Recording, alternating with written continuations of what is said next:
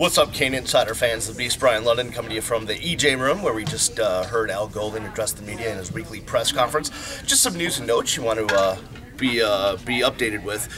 OT Eduardo Clements has the hamstring injury. He's going to be a game-time decision, it sounds like. But because his status is in question, they've elevated Walter Tucker. Walter Tucker is going to lose his red shirt. Al Golden confirmed that today, that he's going to play at least on special teams this week. He's listed as the fourth running back and the second fullback. So Walter Tucker, who is from what I hear, an amazing athlete, championship hurdler. This guy is going to see some playing time this week, and we'll see if the young kid gets it done against Georgia Tech. Other injuries: Shane McDermott is fine, Jermaine Grace is fine, and it seems like health-wise, Stephen Morris is coming along, although Al was a little more ambiguous about Stephen's ankle, so we'll see how much he goes against Georgia Tech. I'm sure if it's up to Stephen, he's going to go the entire time. Other news and notes: Duke Johnson, when we got out to practice today, I didn't even notice it, and I guess it's because I'm so used to seeing him in orange that I didn't really notice that he was in white. But he was in white today, and let me explain what that means. You know, on defense, the kids that wear the black jerseys are the overachievers, the superstars, the studs, the guys that are going above and beyond being a first-teamer.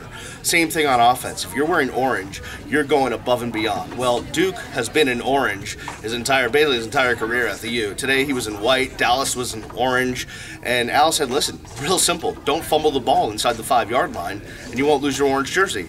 So obviously Duke has learned a lesson. Al didn't want to make a big deal about it, but they're trying to get the message across. Even though Duke is a star, hey, listen, man, you better control the football, because turnovers are unacceptable. Al also not happy with penalties, especially on special teams, and you figured that would be the case because that's his area of really coaching on this team. He is the special teams coordinator, so having over 160 yards of special teams returns coming back because of penalties is not going to bode well with the head coach. We talked to Art Kehoe today. Jared Wheeler is kicking butt, taking names, and Al Golden said, listen, he's vying for a spot there. And even though Shane McDermott's healthy, we'll see what happens. I still think Shane probably will start as long as he's 100%. But Jared Wheeler is going to play a lot, and this guy is just nasty, dirty, fights, scratches, claws. He is all old school Miami offensive lineman, and trust me, Art Kehoe lit up like a Christmas tree when talking about Jared Wheeler. Also talked to Art about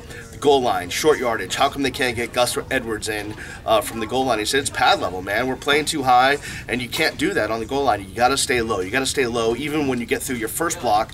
Even when you get to the second level, you got to stay low. And if my guys stay low, we'll be able to get in. We're physical enough to get these guys in, but we did not do that against USF. I asked Al about the defense. What's the thing that really makes you feel good about your defense? And he gave up 3 things. It was takeaways, obviously. It was not giving up too many explosive plays, and red zone defense.